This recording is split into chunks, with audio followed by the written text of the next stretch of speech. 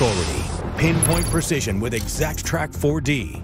Dissecting storms, exposing dangerous conditions miles above the surface. We were just told we cannot get a good shot of this moon. That's it. This super moon. Let's just go outside. We can go look at it with our bare eyes. No binoculars needed. Clouds. Clouds getting in the way. And then I kept hearing no moon, which is actually the new moon, which is no moon, versus that of the full moon, which is what we had early this morning. Well, I got confused.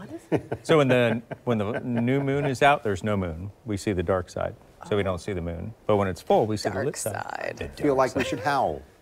Or turn on some Pink Floyd, one of the two. This is out of control. Okay, yes. I'm going to blame Joy for this must be one. Joy's I was fault. on track talking about weather and remaining focused. Joy, let's head on over to the board. That's not true. Where's my no button? Nope. All right, cold front moving through. There's some of the clouds that we have that are moving through. That was what was obscuring our view via the tower cam, but you do have it? If you do have it, just pop it up. And there you go. Oh, wow, that kind of looks very October-ish there.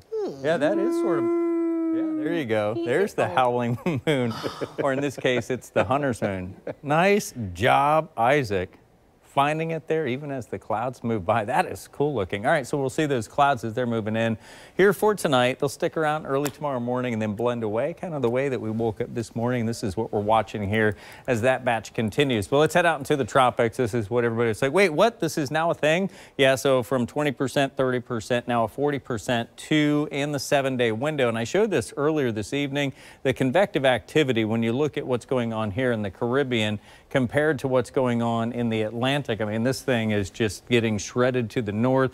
A little bit of activities left over, but it is sparse compared to what we're seeing in the Caribbean. So go figure, we now have that 40%, and we are up to AL95, the spaghetti plots, and I think it's interesting that the two same ones that are lifting to the north, the rest of them aiming over toward the Yucatan. And in the Atlantic waters case, which by the way is down to a 20% chance, if anything, it looks like it's going to be a rainmaker as it moves through Puerto Rico, Hispaniola, and then possibly over to Jamaica.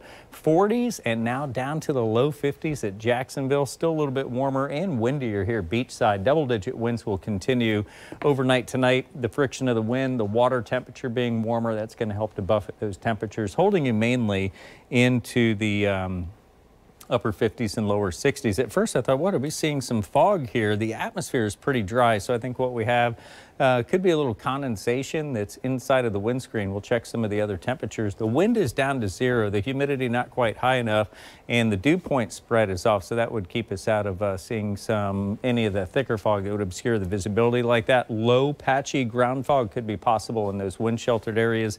And here are the clouds as they'll stream in here for tonight and then begin to part ways. Heading out on the water, I showed you the beaches earlier, small craft advisories and even choppy to rough conditions here as you get inside of the St. John's and the Intracoastal. And on the sandy shores, that high risk for rip currents is going to continue. Our temperatures overnight tonight slipping down once again to the 40s, even some upper 30s possible into southeast Georgia, giving way to what will still be mainly into the 60s, upper 50s, lower 60s as we take you out beachside. But a day with the afternoon highs in the 70s.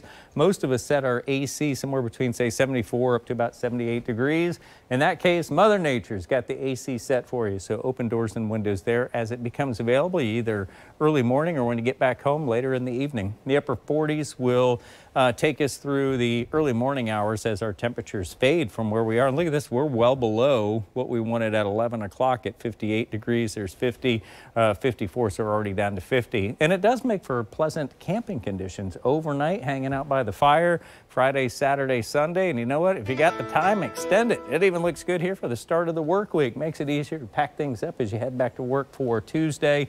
That's where we find the 80s. They'll build in Tuesday and continue to through the rest of the upcoming work week, with clouds building in for Thursday.